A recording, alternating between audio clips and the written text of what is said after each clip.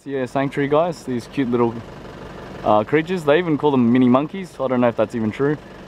They are very stressed, guys, so we have to be very quiet. Alright, so I might not be doing much talking. And they're very shy. Okay, we're not allowed to touch them. Okay, they're endangered species, so we got to be careful. Okay, very simple process, guys. Paid for my ticket up there, 60 pesos for one person. Okay. Seriously. So we got we did the okay, let's do it. No. Salamat. Just follow the path going inside. Oh, okay.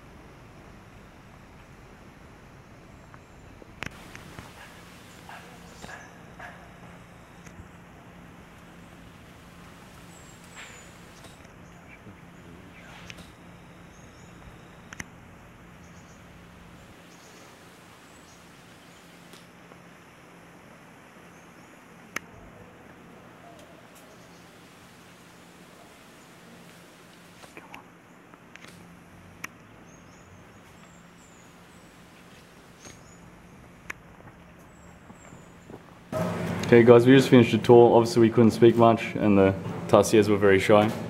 You know, they were hiding their faces. So anyway, here's some fun facts. Is a Tarsier a monkey? No, it is not. But it's another type of primate. I believe they meant primate. Anyway, what does Tarsier have an endangered species? At least 20% chance of completely vanishing from the world in the next 20 years. What does nocturnal mean? It's active at night. What does the Tarsier eat? Lizards, small birds, and mostly insects. Well, the main threats to the Tarsier: habit destruction, introduction of house cats, hunting and pet trade. And how many young Tarsier have each year? No, can produce only one. Closing for 6 months. Okay, cool.